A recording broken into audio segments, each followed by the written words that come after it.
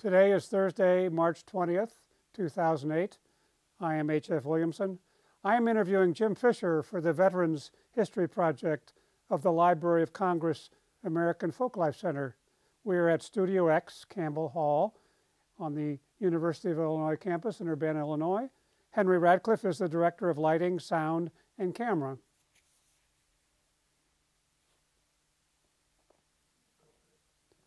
Jim, I'd like you to start out telling me where you were, what you were doing before you were called up and how you came to join the Navy.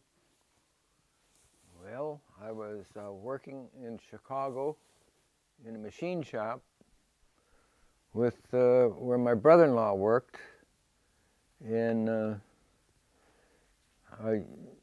my wife's cousin, wasn't my wife at the time, but her cousin and I decided to join the Navy one day. What time? What year? What date? date? It was in '42. Okay. So we joined the Navy on June 1st, 1942. And, how quickly after you joined were you sent off to your basic training, your boot camp? Oh, right away. Okay. Right away. I went to Great Lakes. At Great Lakes? Great Lakes boot camp, yeah. Then after that, I went to school at Iowa State, electrical school. Had that been your choice, or did they select you? Well, I wanted to go to gunner's mate school, but, you know, I wanted to fire the big guns. But they sent me to electrician's mate school. How long was that program? That was more than 4 months, from August until December, I think it was. And then after that, I think I went to, let's see,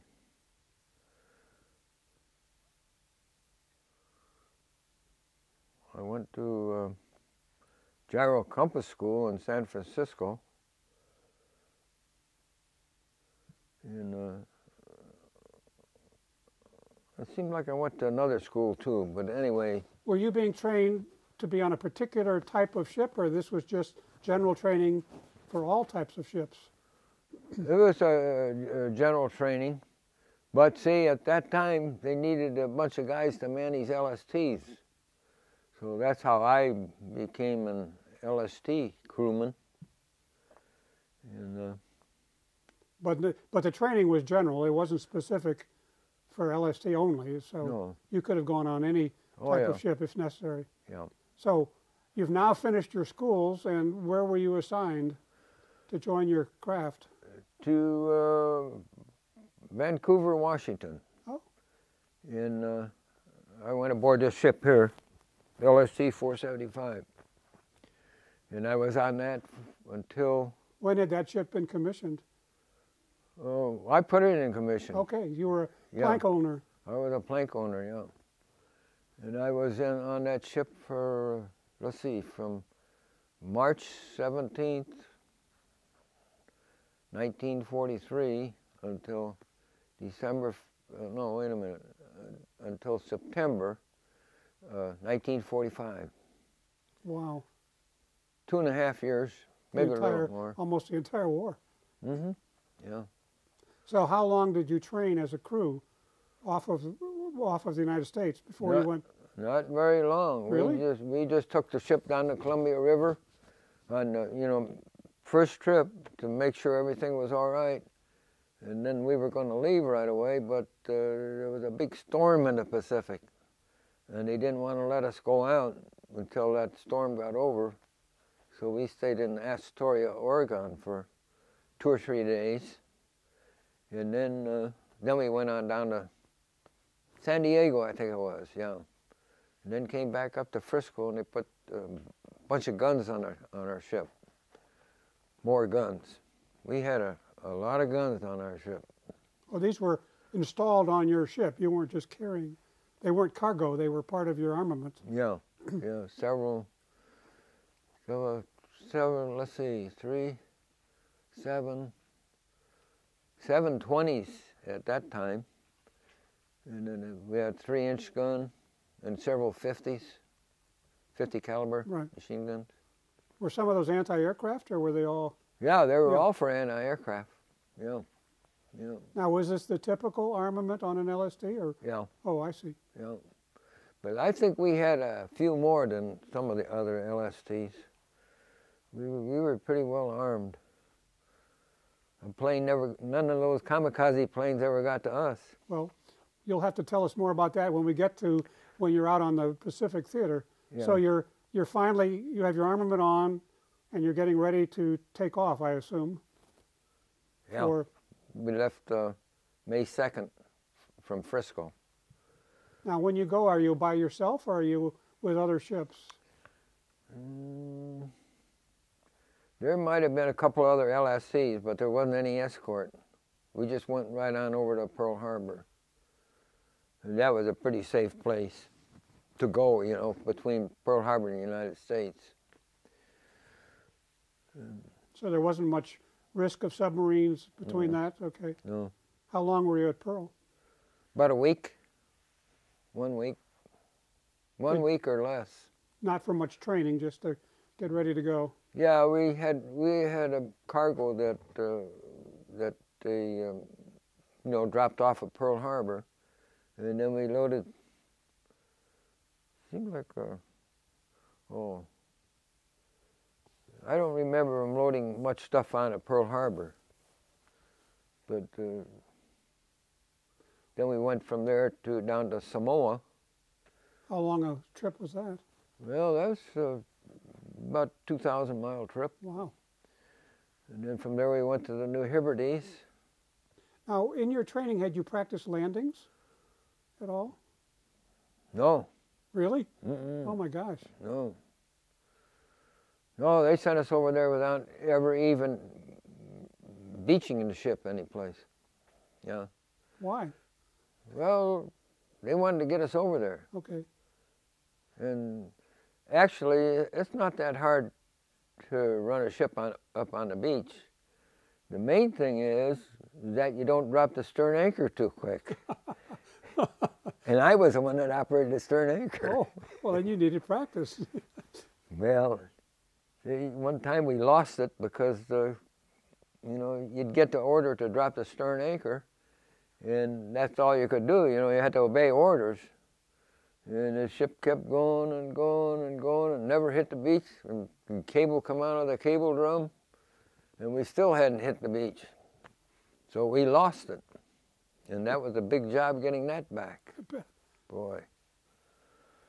24 hours before we got it all the cable back. 900 feet of cable.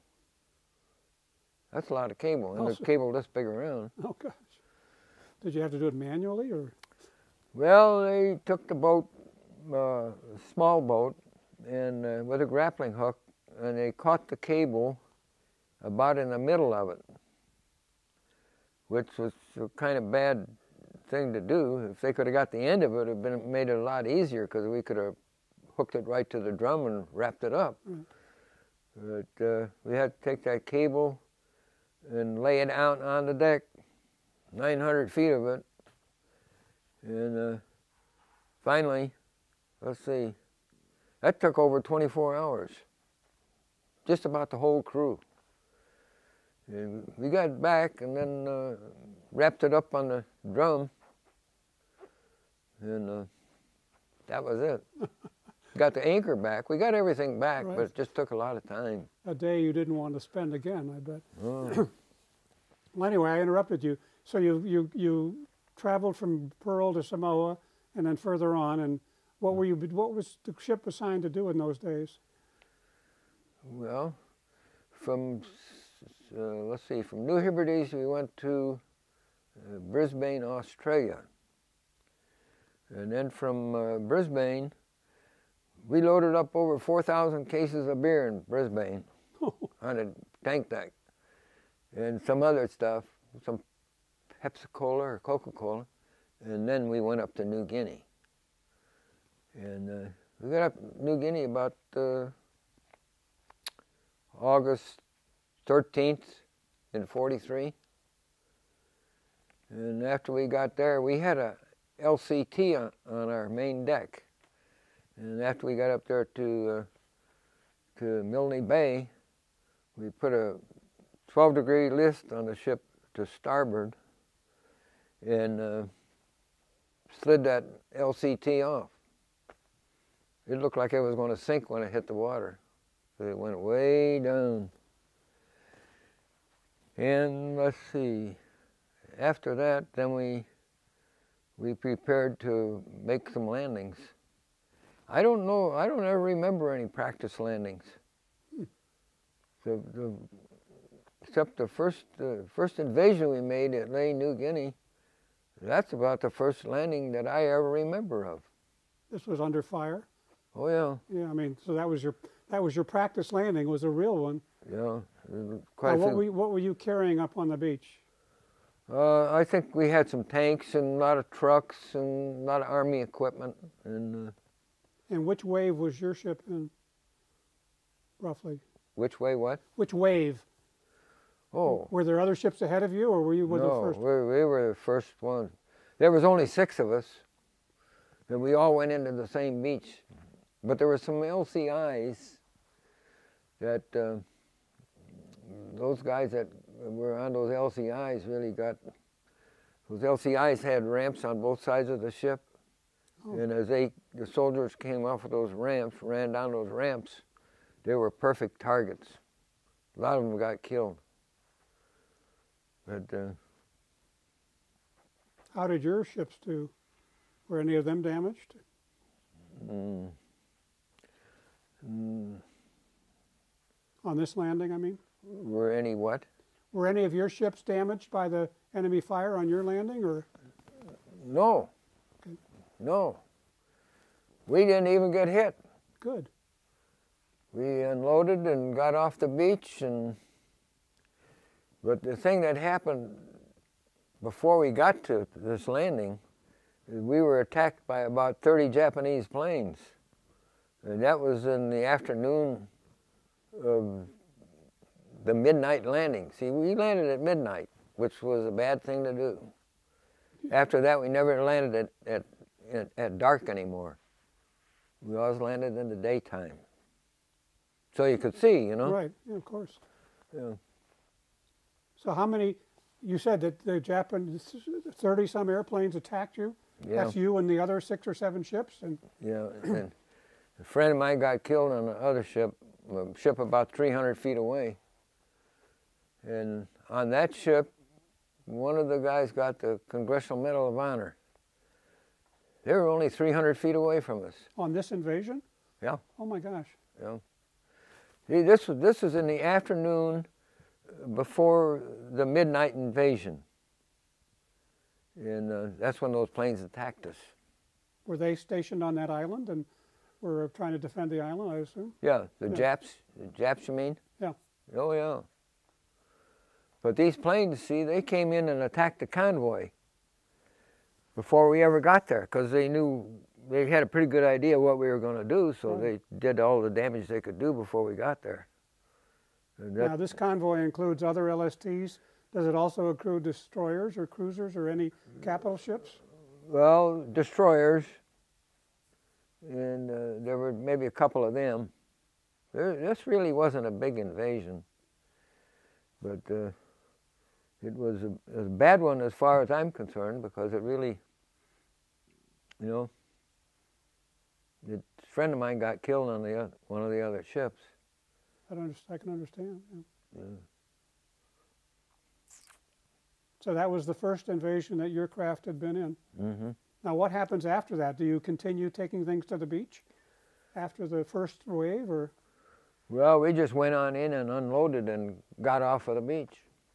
So you don't, there's no additional trips to the beach? Well, we may have gone back up there again from Milne Bay up to Leyte. That's about 300 or 400 mile run. Whoa. It's quite a ways. And I don't remember if we made a resupply run or not. But this 473 that got hit, they took them to Australia, and they were down in Australia for over a year getting fixed up. That's how bad they got hit. So when now that this invasion is done, what do you do next? Well, we made several more in New Guinea, and let's see.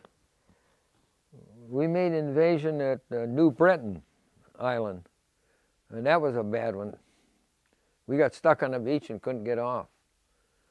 And you're under fire at this time? Yeah. Can you fire back with your 50 calibers, or? Well, I don't remember them doing that so much, but what happened, they were trying to pull us off of the seagoing tug, an Australian seagoing tug, and they had a cable. Let's see, they hooked it to our cable, yeah, our stern anchor cable. And they started trying to pull us off, and we had our engines going full speed astern, and first one then the other, so the ship would kind of go back and forth like that. Trying to wiggle off the beach is what we were trying to do. Like a snake. Yeah, but it didn't work. Finally, when they were pulling on us real hard like that, that darn cable broke. Oh, no. And another guy and I were on the fantail. That was my station, fantail. And that cable missed my head by about that far, I guess. Come right over our head. But got out of that all right. And then the next morning, when the tide came in, we got off the beach. And of course, that was a landing where there were even mines. They had mines out in the, before we could get into the beach. There were mines in the water. Did any of the ships hit the mines? No, not that I know of. But, you know, it's kind of, they were watching out for them real close, you know. Very carefully. Yeah. So, I mean, is it a little unnerving to spend a whole night on the beach with under fire, or? Yeah, not so much under fire, but the Japs, we got a report that the Japs had broken through the Marines' lines and they were coming toward the ships. So then they issued everybody a gun, you know, like a 45, just in case the Japs did get on board the ship, or to try to keep them off. Right. But they never did. They never did make it. They never did get on board the ship. And the next day, next morning, later on in the morning, we got off. When the tide off the beach. Yeah. Yeah. So those were your first two invasions. Yeah. I got a whole story about that. The captain wrote about it, the night that would never end. That was the title of it, that he titled it. Because it was a long night. Yeah. Especially when you'd been told the Japanese had broken through the lines. Oh, yeah.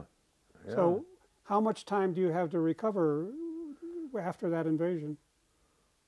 Well, sometimes maybe a week or so. We made a lot of invasions in New Guinea, several of them. Probably at least 8 of them. D-Day landings, D-Day invasions, whatever you want to call them. And then I don't think that people realize how much went on in New Guinea, because this was early on, and they were the Japanese had gotten that far, right? And then they were getting ready to get in Australia. Exactly. From Port Moresby, they were going to go on into Australia. Yeah. What were some of the other aspects of those remaining invasions of New Guinea you remember you'd like to talk about? Well, one anniversary of it's coming up pretty quick, April 22nd. There was, we were supposed to make a landing at Hollandia, New Guinea. And I heard the minister talking to all the soldiers on the fantail, which was my station, general quarters station. And they were telling the men that there was going to be probably at least 70% casualties. You know, that's a lot. These are the troops you were carrying? Yeah. Yeah, we probably had 300 or 400 on the ship. But let's see, about 6 o'clock in the morning, they were shelling the beach.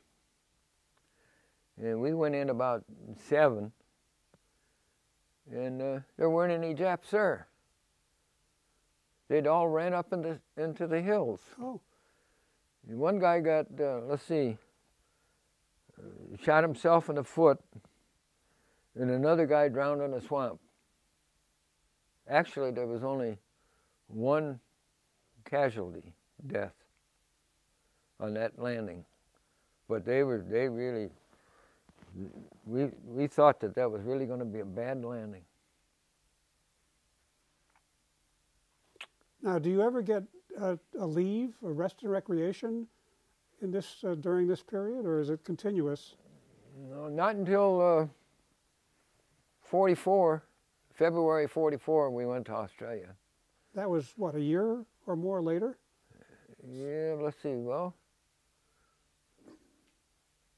yeah, we left in May of 43, and then we had this leave in February 44. So you're out there continuously for 9 months. Yeah. Now, once the New Guinea campaign is completed, are there some additional invasions that your ship is involved in? Yeah. New Britain. Well, let's see, did I tell you about New Britain? No, I didn't tell you about New Britain. No. Oh, that's where we got stuck on the beach, New Britain. Yeah, I told you about that. Oh, the night that never ended. That would never end, yes. Yeah. And then, see, we just went on up the coast of New Guinea. After Hollandia, let's see, what one was that? I got a list of all of them at home in the order of which we did. And, but you essentially were in every invasion of the island, yeah. Just about.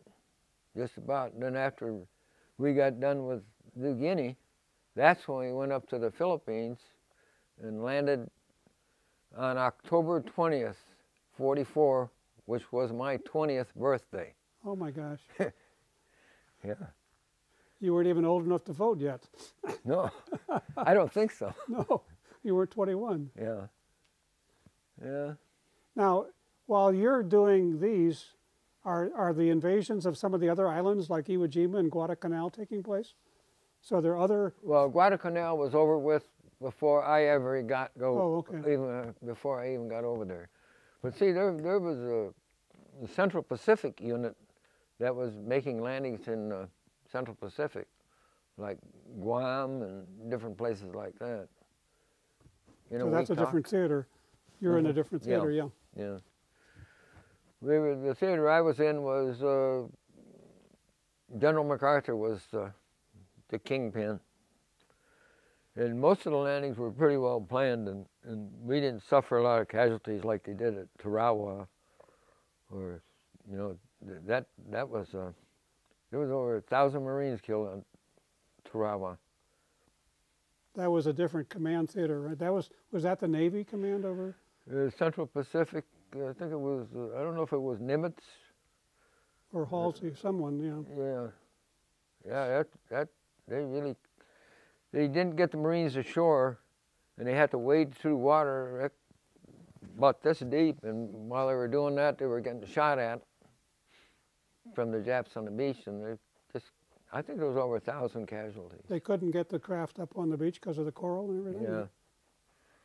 Well, I interrupted you when you said you were landing in the Philippines. You want to tell us more about that? Yeah, well, you heard of Tokyo Rose? Yes.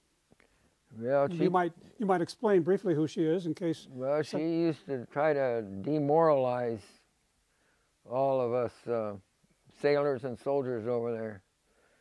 And she would say that the Leyte Gulf was a graveyard for LSTs, which it kind of turned out for us, because when we went in there, we hit a sandbar, stuck on a sandbar, you know. How far away from the beach? We were probably, I don't know, maybe half a mile or maybe longer than that. And but we were lucky, we got off, and we went on into the beach and unloaded. But before all this happened, one Japanese plane came over, And every damn ship was shooting at that airplane. And nobody ever hit him. He came down like this, between the ships. And the gunners just followed him right on down, see? And a lot of ships shot each other. I was wondering, yeah. Yeah. And was he strafing you? No, he just was fooling around, I think, trying to draw fire. Okay. Trying to do what he did best, got the ships to fire into each other. But he never got hit. So then he took off, went way up, and went out of sight. But later on, we found out that a P-38 got him. Oh. But there must have been $1 million worth of ammunition fired at him. Including your ship? Mm-hmm. Oh, yeah, sure. Yeah. Yeah. So after that ship came, then the landing occurred? After we got off the beach? Yeah. I mean, was that a very hot beach? Were you under fire? No. Okay. No. But there were some pretty gruesome sights at that beach, which I didn't go to see. They said, the guys on the bow were telling me that there had been a pillbox right there, right in front of where we beached, and there were, I guess it had sustained a direct hit because there were some legs standing up in there yet. This was from the ship bombardment had direct hit it, yeah. Yeah. I didn't even go up to see it because that was enough for me. I guess. So, anyway, we got out of that all right. But a month later, when we went up there to resupply the troops, that was when they started using kamikaze planes. That was the first ones. And I saw 2 hospital ships got hit that day with kamikaze planes. And we had, I think that day we shot down about 2 or 3 planes that came at us. Your LST did. Mm-hmm. Good. Yeah. So the LSTs were targets for the kamikaze planes? Oh, yeah. Yeah. Sure. They would go after anything. But they didn't, we heard that the pilots in those planes were half drunk when they took off. They gave them sake to drink while they were flying toward their target. And that's why, well, that's probably one of the reasons why we didn't get hit. But we did shoot 2 or 3 down that day. But at least some of them were successful in attacking ships of... They sunk some LSTs up at, I think it was at Iwo Jima they sunk some. They sunk some destroyers with kamikaze planes. Yeah, they did a lot of damage. And there are pictures of them attacking some of the even larger capital ships too. So yeah. That was quite a devastating aircraft carriers. Weapon, yeah. Oh yeah. Yeah. So was this one of your last invasions? No, we had another bigger one. Oh. Lingayen Gulf. That convoy that went up there, invasion convoy, that was over 30 miles long. And we did get hit up there in the bow doors. It blew a hole about that big around. What do you think hit you? Mortar shell. Oh. Yeah, it wounded 2 or 3 soldiers that were right there. It was, then up there they told us Japs were swimming underneath boxes and coming up to the ships and putting charges on the ships, you know, blowing them up. So any box you saw, you know, it was, I don't know if there was anybody under any of those boxes or not, but. Did you ever hear of a ship actually being attacked by a swimmer? Or was this? Well, no, really. But they said, they put out a lot of information like that to keep you on the ball. Right. You know? That's smart. You know, over there later on in you know when that destroyer Cole got bombed over in Yemen? Right. See, they weren't even watching for anything like that. Yeah. They should have been because they were in a hostile port, but they weren't, and that's what happened. You know, that was a bad. Blew a 17-foot hole in that ship. A small little inflatable boat or whatever it was. Yeah. You see, during the war, you don't let anything like that go by. If anything like that was coming at us, we'd just shoot first, and yeah, you know. Better be safe. Right. So this how long a beach was this invasion? If it was a 30-mile long convoy. Oh.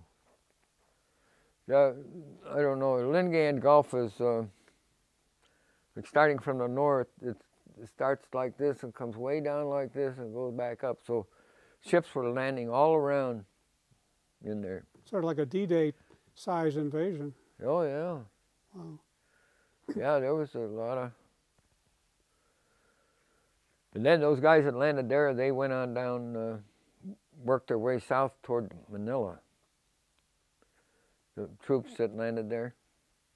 Before you get to them, how much opposition was there on the beach there when your craft went in?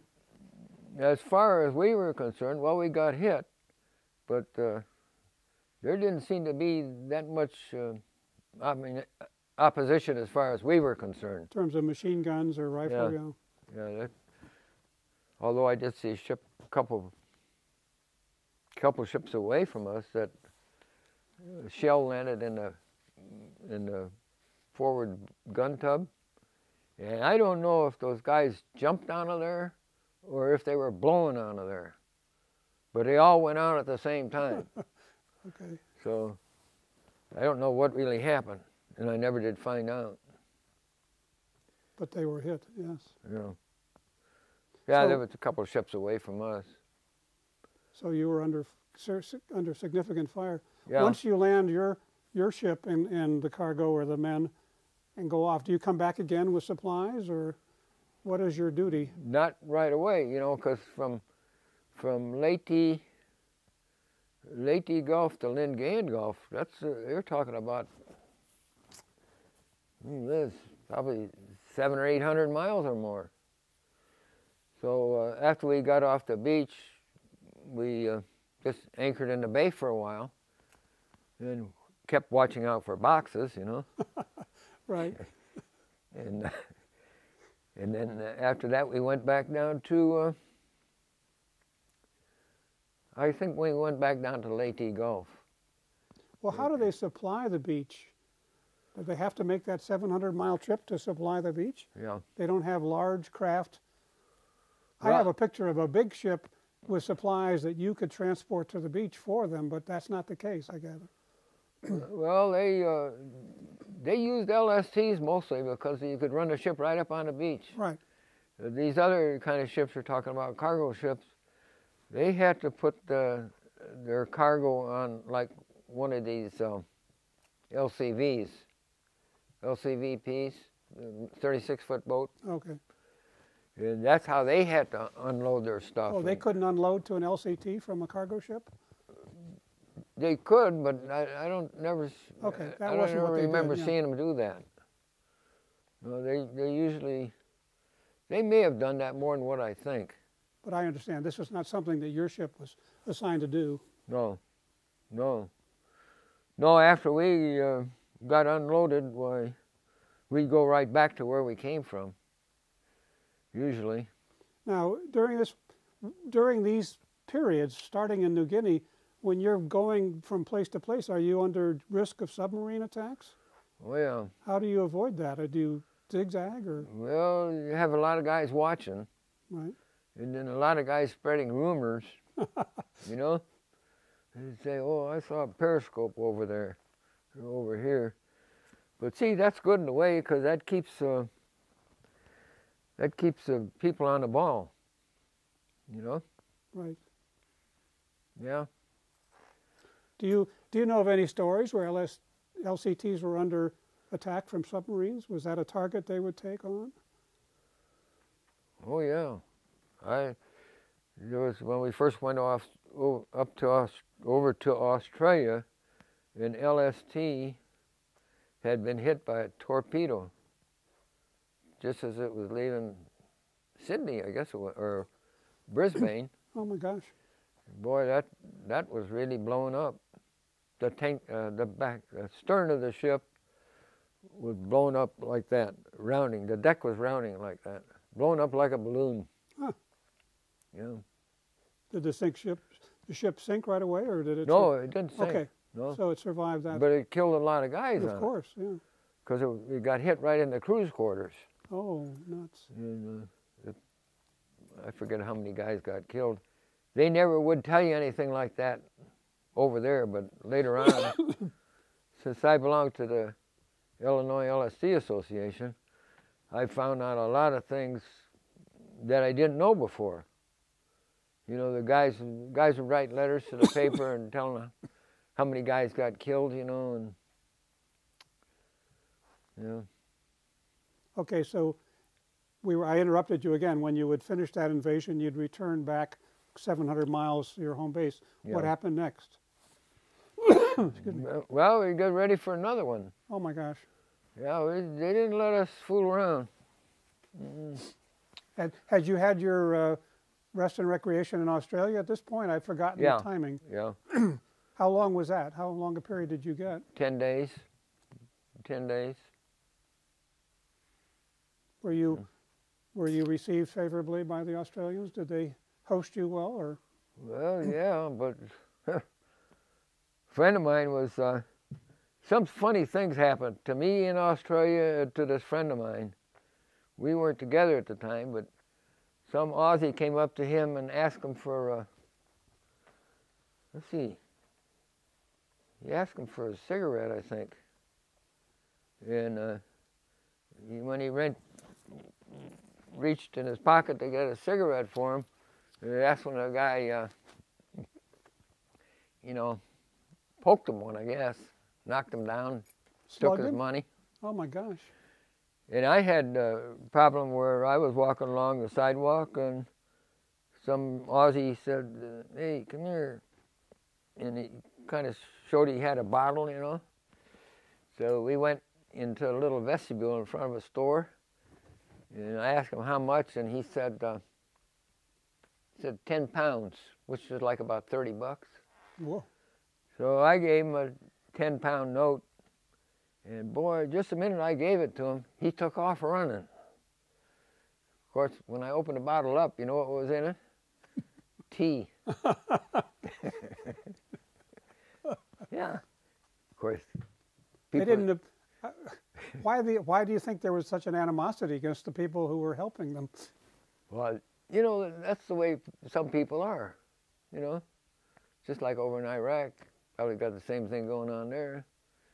These guys were kind of, well, they saw an easy way to make some money, see. Yeah. Okay. But other than that, I hope you had a good 10 days of out of the theater. Oh yeah, I just remembered that because of course, that's remarkable. Yeah. I was a big sucker. Yeah. Or a nice guy. So you finished your leave and you're back on station. Yeah. What's happening next? Well, let's see. That was in. Say we went down there in '44, February, and then we came back up to Milne Bay. And I forget, we made some more landings in New Guinea, I guess. And then in October '44, that's when we made the Leyte Gulf invasion. I got us out of sequence. Mm-hmm. And then what happens after that? Well, then, not too long after that, then we made the landing at Lingayen Gulf. And later on, after that was over with, we, let's see, we went into Manila, because that had been secured by the soldiers, you know. We were the first LST in Manila Bay. Oh my gosh. But that was, that bay was full of sunken ships. They said 300 of them altogether. Of which Navy? Mostly Japanese. Yeah. We went right over the top of some of them. My gosh. Were you able to land? Were you able to go ashore? Yeah. Yeah, we went right up to a dock and opened our bow doors and dropped the ramp right on the dock. Oh. We're maybe just short of the dock. Did you get time to see Manila at all? Or? Yeah. Yeah, we walked around a little bit, but it was really bombed bad. Yeah, I got pictures of that. Yeah. This was mostly the bombing that the Americans had done to return, or had that occurred back when the Japanese had taken over? I think it probably, I don't think the Japs bombed Manila too much. Back in '41, yeah. I think most of that was from American bombs. Yeah. Yeah. The Japs really treated those people in the Philippines terrible.